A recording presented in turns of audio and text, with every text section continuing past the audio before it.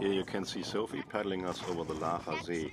Laacher See is a volcano lake that filled the remnants of a caldera that resulted after the collapse of an ancient eruptive volcano in the Eifel volcano area in Germany. When the volcano last erupted about 13,000 years ago, it impacted almost all of Europe, ejecting about 1.5 times the mass of Mount Pinatubo in the early 90s.